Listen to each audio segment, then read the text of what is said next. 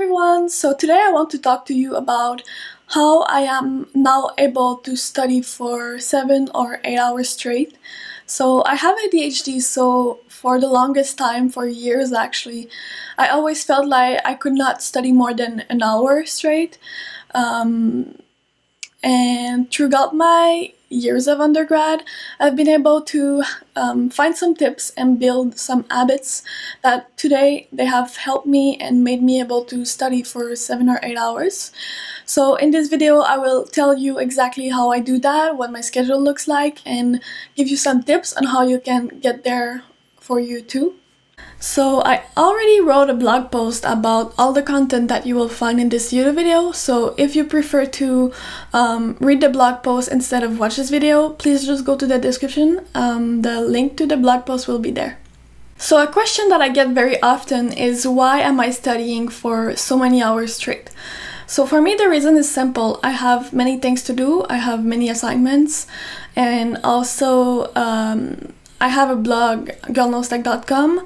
I also have an Instagram account with many followers where I need to create some content every day almost. I have this YouTube channel, so all of these online platforms requires me to create a lot of content. So that's hours during the day. I also need to reply to emails, things like that. And on top of that, I have assignments for when I was an undergrad, I had assignments.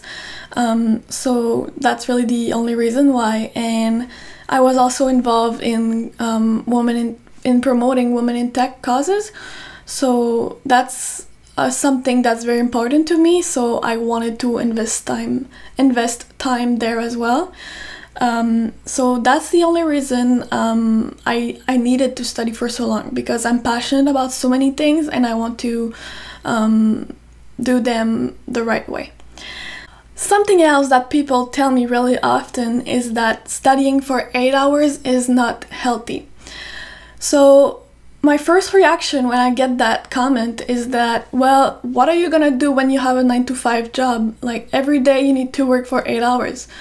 So for me, studying is the same thing, but maybe the difference is that you are your own boss. Okay, you have professors, but I mean, if people are able to work 8 hours a day, 9-to-5, why wouldn't you be able to? I mean, why would studying for 8 hours be unhealthy? I don't really get it. So that's my first reaction. But also, I'm not just doing homework for 8 hours. Like, I'm paying my driver's license, I'm replying to emails, I'm posting on Instagram, I'm editing a video. So I have various tasks, so not all of them will require like my brain to work at 100%. And that's actually one of my tip that I will give you later, is that it's important to vary your task. And if you have life admin stuff, so paying some bills or licenses or things like that, that's also something you can include in your 8 hours of studying. So it's just 8 hours of accomplishing tasks in the end. So now I will share with you my typical schedule for an 8-hour study day. So I wrote this schedule when I was doing it a little bit more often. Today it has changed, but I think it's a very easy to do schedule. Like, it's not too demanding, I find. So I'm gonna put it on the screen here. So a typical schedule for me when I know I'm gonna work for 8 hours is from 7 to 9, sometimes 10 a.m.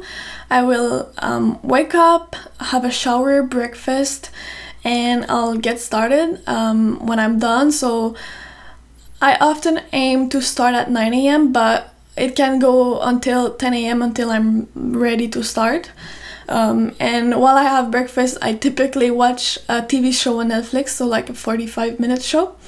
So as you can see, I really take my time. I don't know why I've always been like this. It takes me a lot of time to get ready in the morning, and that's just how it is. And then from 10 a.m. to 1 p.m. I usually study, so we have 3 hours there. I will work for 50 minutes and then I will have 10 minutes of break and I will do that 3 times. So I try to not use my phone. It's probably gonna be on forest. From 1 p.m. to 2 I will have lunch, and from 2 to 6 I will study again, so it's gonna be 4 more hours. And from 6 to 8 I will have dinner and I will have a little bit of break. And then from 8 p.m. to 10 p.m. or sometimes later, depending on the workload, then I will study and work again. I think that's pretty typical of many college students or grad students, so it's totally feasible. And yeah, I definitely don't do that every day, maybe very often, but from one day to the other it changes, so you just adapt your schedule. It's also important to know that you won't be able to study for 8 hours tomorrow morning when you try my schedule. So you really need to build the habit. So for me, I know I started with 1 hour. So when I was doing 1 hour of focus work, then I was very happy. And then slowly I increased. So then you do 2 hours, 3 hours every day, 4 hours. And then maybe in 2 months, you will finally be able to have a 7 or 8 hour study day. So it takes a lot of time, and it definitely does not happen overnight. Don't beat yourself up when you try and you don't get it. It will take time, it's normal. I think it really is that we need to build an habit, and it slowly gets easier every day when you work towards achieving a 7 or 8 hour study day. So now I will have a little recap, and I will give you 6 tips that I use to be able to do long study day. So first of all, you need to make a to-do list. I know some people don't like it, but I can't live without it. So you can do it in the night before when you know you want to get a lot of work done on the next day. But you can also do it in the morning, just as you prefer. And for me, it's just I always have my to-do list on my computer or on paper next to me. My second point is to avoid distractions. So I have a whole video and a whole blog post just about this topic where I give you many tips. I think those are really important tips. So please go check the video or the blog post. And yeah, so to avoid any distraction, I'll just make it short. I sometimes use Forest on my phone. I use an app to block some websites on my desktop. I try to get everything that I need in a study day in my desk, so I don't have to get up, because as soon as you get up, you will take the opportunity to do laundry or anything else that's not studying, and you will end up losing an hour of your day. So, and I have many other tips in the blog post, so just go there. My third tip is to use a Pomodoro timer. So it's really important to take breaks. Actually, at least for me, I don't think I could study. Like, I know some people do 4 hours study block and do not use their phone during this whole time. But for me, I can do that. I prefer to do like a 50 and 10 minutes of break sessions. My tip number 4, I already said it, but it's the main one, it's really important. You need to slowly build the habit. So it won't happen overnight. Just take however long you are doing right now and increase hour by hour until you get to 7 or 8. So it will slowly get easier. My 5th tip is to have a list of diversified tasks.